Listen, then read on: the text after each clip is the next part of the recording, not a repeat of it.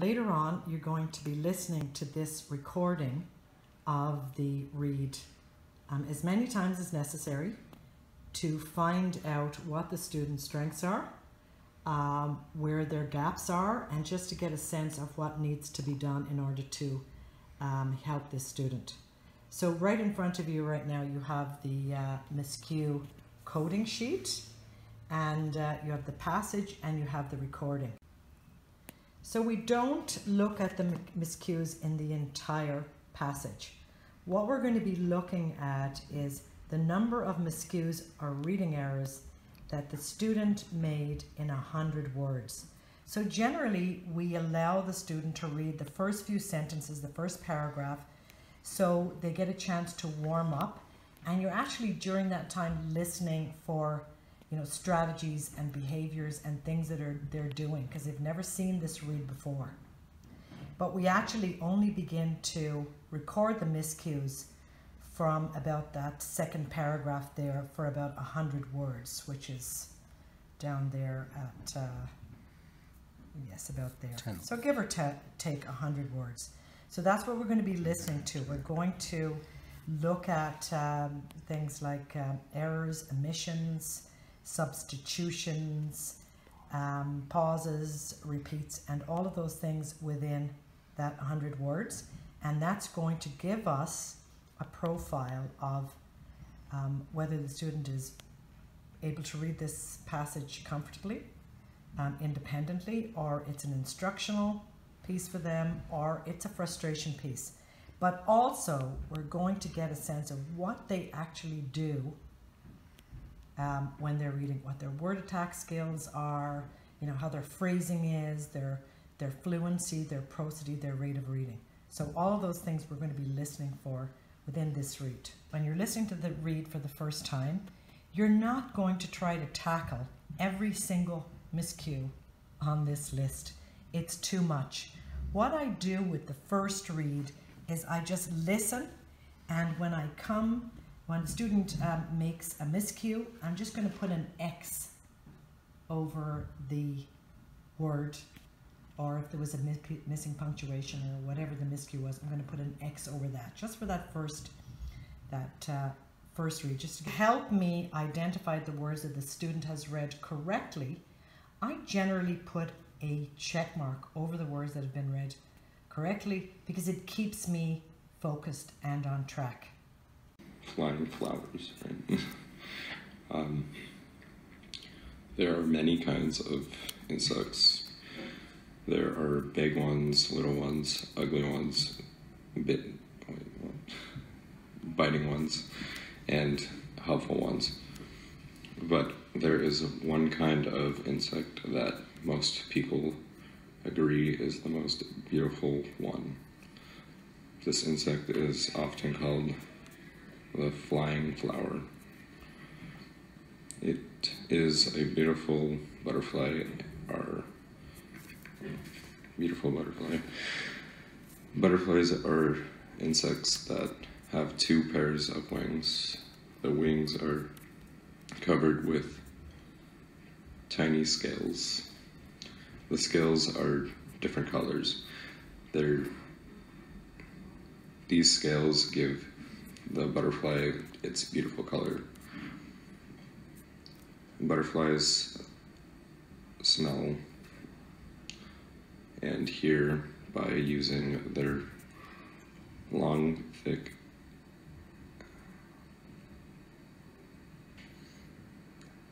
antennas. Yeah. Butterflies can bite or chew. They use long tubes like tongues to get at the food they eat from flowers. Butterflies begin as eggs. Then they hatch into caterpillars. A caterpillar from hard skin. When they finally break out of the hard skin, they are beautiful with butterflies with colors, wings. Adult butterflies must lay eggs soon. They do not live very long. Butterflies and moths are different. Butterflies like the day, moths like the night. Moths are not as colorful, as beautiful, colorful as butterflies. Butterflies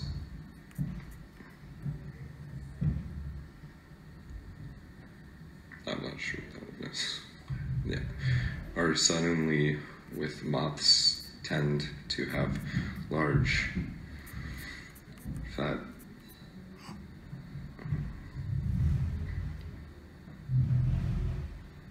yeah, I'm just not sure what that. Moths from cocoons before turning into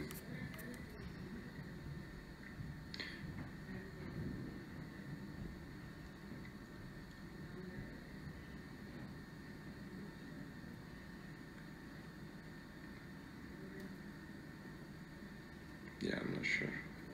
Insects. Most butterflies do not come from cocoons. Yes, you will miss miscues in that first pass. And that's why it's great to have the recording, because you'll read it, you listen to the recording a few times, and then the ones that you missed on the first time, you'll catch in the second time. Once you've done that first pass, what you're going to be able to find out almost immediately is, with the X's, where you've put the X's, is whether this is independent level, instructional level, or frustration level. So in that 100 words that we've marked off, you're going to count up your X's, and you're going to find out whether the student has made 5 or more errors, 10 or more errors, and so on. So let's count them up now and find out what they are. We've counted up 5 X's. So that's a minimum. We know that there were 5 X's. So it's possible that this passage is independent reading level, or you might have missed a few of the miscues in that first pass. So we see those 5 possible errors. It could be independent reading level, but we're going to listen again now, and we're going to try to fine tune, where the miscues are. So the nice thing about doing the second pass is that you can really zero in now on the X's. So you don't have to worry about the words that were checked that would indicate you read them correctly. Right. So when you come to those X's that are on there, you're going to now try to be precise with what the miscue was. Flying flowers, right? There are many kinds of insects. There are big ones, little ones, ugly ones, biting ones, and helpful ones. But there is one kind of insect that most people agree is the most beautiful one. This insect is often called the flying flower. It is a beautiful butterfly, Butterflies are insects. So we're now ready to refine our miscues even more. So this time again, we're looking for insertions. So put in that insertion mark and add, what he left out. We're going to be looking at omissions. So circle any words that he left. Self-corrects. So make sure you put in the SC, repeats, and pauses. So we're going to try to refine it now. And also this time, I want you to be listening for the actual tone of the read. So if he is reading like this, you're going to make a note of that, and you're going to put just a mark, a slash in between 2 or 3 words to show that he's doing that throughout the read. These scales give the butterfly its beautiful color.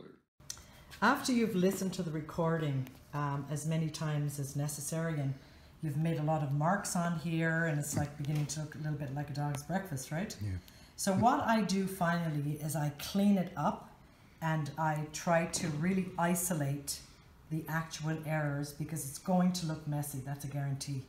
So then I make a nice clean copy with nicely sort of marked up with clearly visible miscue codes on there. So I've got self-corrects, I've got substitutions, I've got insertions, I've got omissions. So now it's going to be easy for me to actually total up these miscues and find out if this is actually independent reading level or if it's instructional or frustration. So I noticed here right in the first paragraph, even though we're not counting that, he read bidding once and then he self-corrected, okay? And there the line starting insect, you indicated there that this read was word by word. So there was a lack of fluency here, and that was basically throughout, but you only needed to indicate that just a few times to show us that that's something that's going on.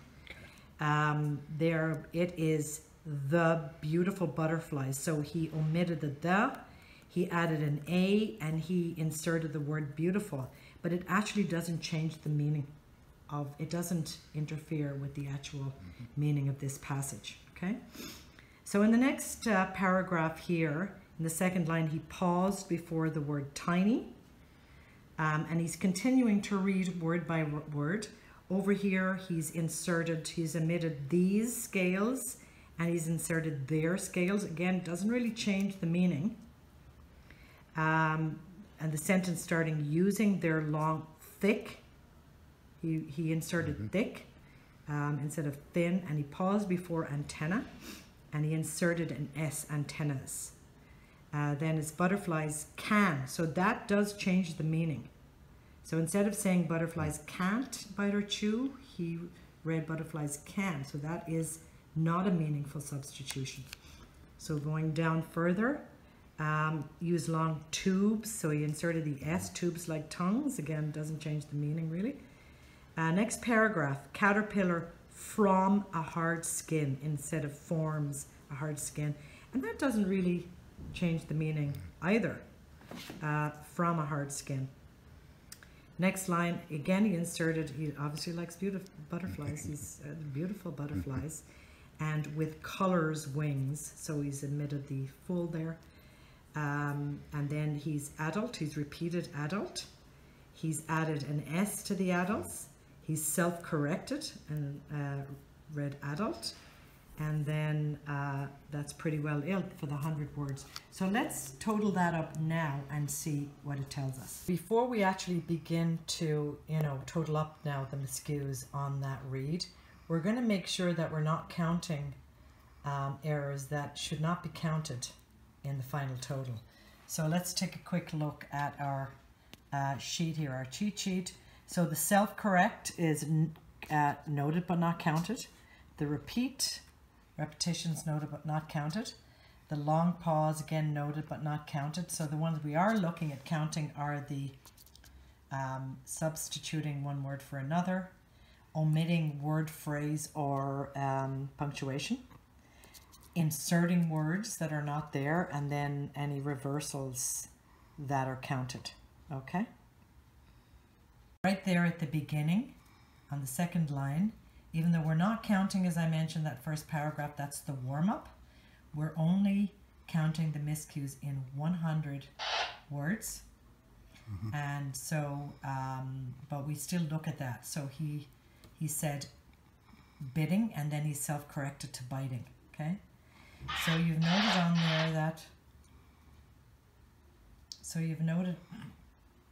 there that, he has been reading word by word. So you've done those hashes in between the letters. So he's reading word by word. And then he did a substitution there, for the, and he inserted beautiful. But again, not in the 100 words, so we're not going to count it. So let's start looking at the 100 words.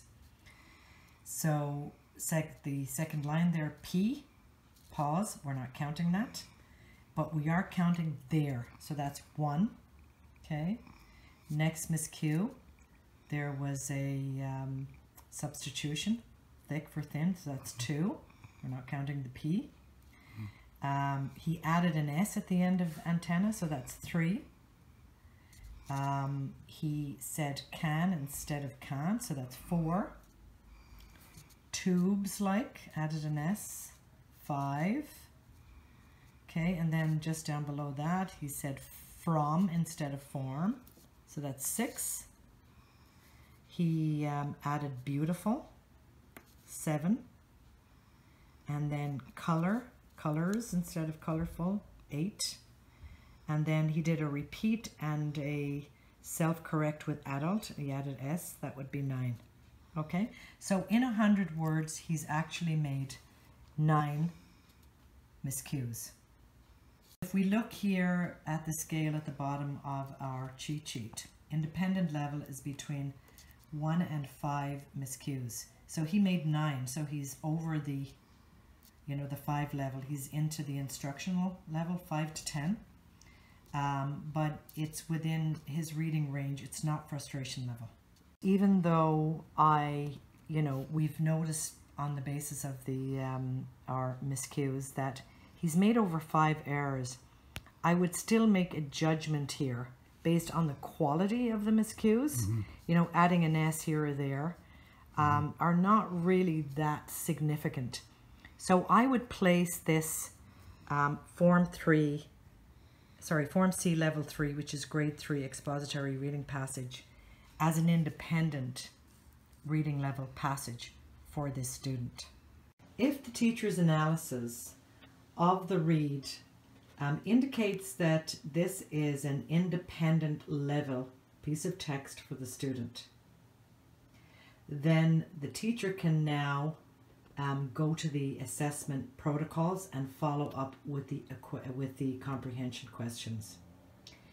If an analysis of the read suggests that in fact it is not independent level, that it's instructional level or closer to frustration level, then the student is going to really struggle with the comprehension protocols, and at that point the teacher is going to want to go down 1 or more levels until that independent level read has been established.